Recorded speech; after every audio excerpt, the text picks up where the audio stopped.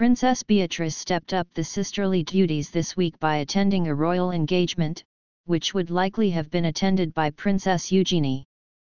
The 33-year-old is preparing to welcome her second child into the world any day now, with mum Sarah Ferguson previously letting slip that her daughter is due by the end of May. Princess Beatrice and her husband Edoardo Mapellimozzi were pictured at the Chelsea Flower Show on Monday, with Eugenie posting a sweet snap of her elder sister and brother-in-law on her Instagram story. Princess Beatrice and her husband were pictured attending a show garden by Horatio's Garden, which is designed for people with spinal injuries.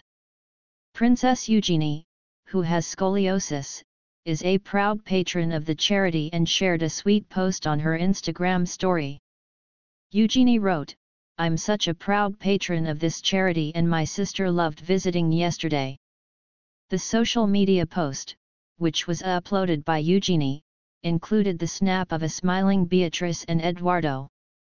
Eugenie announced the exciting news of her second pregnancy earlier this year.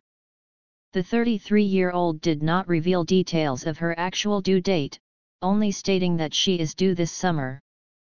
The royal and her husband Jack Brooksbank are already proud parents to their 2-year-old son August, who was born in February 2021. Earlier this month, Sarah Ferguson revealed that they don't know whether the baby is a boy or a girl, adding that the baby will be born any minute now. Despite a no-show at the Chelsea Flower Show, Princess Eugenie did step out to celebrate her uncle's coronation earlier this month. The heavily pregnant royal was sat next to Princess Beatrice, Edoardo, and Jack in the third row in Westminster Abbey. Prince Andrew and Prince Harry also in the same row as the Duke of York's 2 daughters and their husbands. The sisters stepped out for a royal engagement together the day after the coronation, on May 7.